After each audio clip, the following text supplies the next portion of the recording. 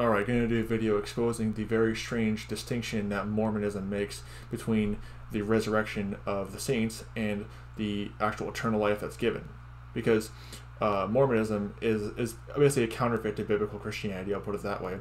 And this very weird, because Mormonism has all kinds of strange doctrines, but one of the things they actually believe about salvation is they actually believe that essentially divine salvation is unconditional for the resurrection, but conditional for eternal life.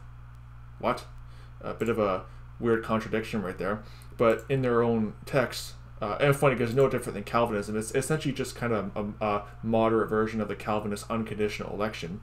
But essentially what they believe is that salvation is universal immortality and resurrection to live in one of the 3 degrees of glory, that is by grace alone. That's one of it is, and it's given to everyone except certain apostates who really should have known better.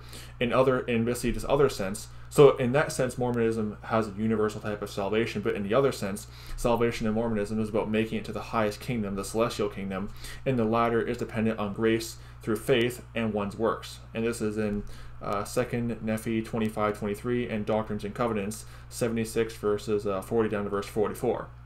So they believe in this really weird distinction between the two of the resurrection being unconditional. Essentially, it's, there's no condition to it. But then the eternal life is conditional.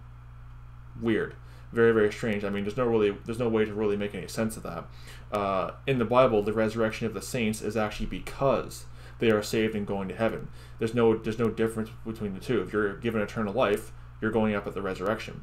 Comes after. There's not a thing where the resurrection is essentially what it is. It's just repackaged conditional security. Conditional security is a Mormon heresy.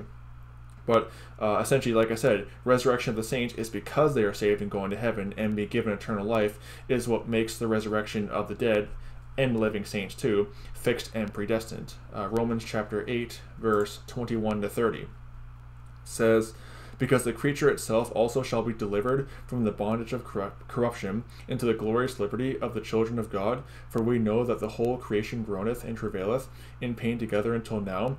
And not only they, but ourselves also, which have the first fruits of the Spirit, even we ourselves groan within ourselves, waiting for the adoption, to wit, the redemption of our body. Already saved people being addressed in this text here. For we are saved by hope, but hope that is seen is not hope. For what a man seeth, why doth he yet hope for? But if we hope for that, we see not, then do we with patience wait for it. Likewise, the Spirit also helpeth our infirmities, for we know not what we should pray for as we ought, but the Spirit itself maketh intercession for us with groanings which cannot be uttered. And he that searcheth the hearts knoweth what is the mind of the Spirit, because he maketh intercession for the saints according to the will of God. And we know that all things work together for good to them that love God, to them that are called according to his purpose. For whom he did foreknow, he also did predestinate to be conformed to the image of his Son, that he might be the firstborn among many brethren. Moreover, whom he did predestinate, them he also called, and whom he called, them he also justified, and whom he justified, them he also glorified. Okay, when you're saved, you're going up at the rapture, because this is a verse that Calvinists like using, verses 29 to 30. They like using that text to try to prove the unconditional election, but in context, it's saying about if you're already saved, you're predestined to be conformed to the image of Christ. When does that happen? At the resurrection, also called the rapture.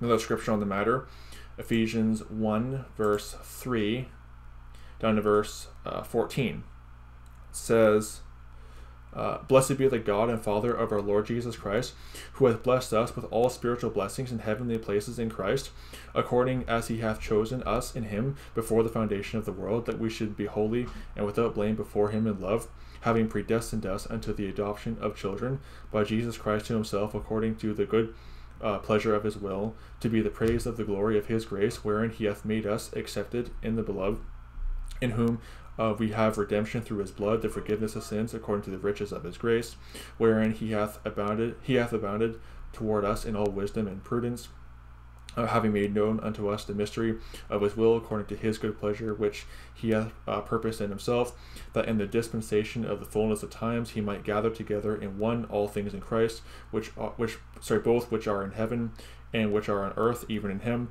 in whom also we have obtained an inheritance, being predestined according to the purpose, or according to the purpose of him who worketh all things after the counsel of his will, that we should be to the praise of his glory, who first trusted in Christ, in whom you also trusted, after that you heard the word of truth, the gospel of your salvation, in whom also after that ye believed, you were sealed with the Holy Spirit of promise, which is the earnest of our inheritance, until the redemption of the purchased possession unto the praise of his glory.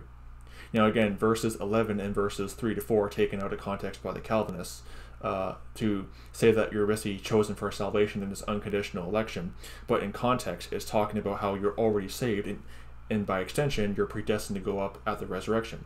You know, the redemption of the purchased possession, that's the redemption of your corrupt bodies of flesh at the rapture.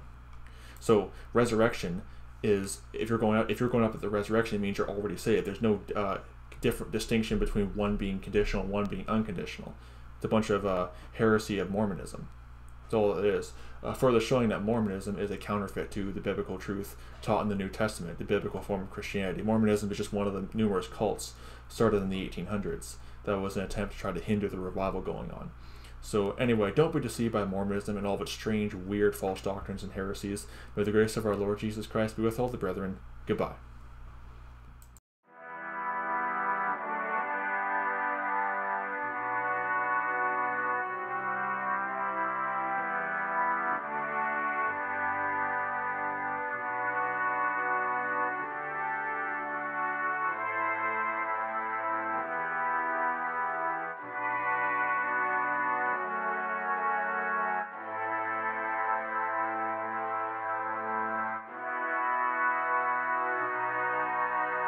You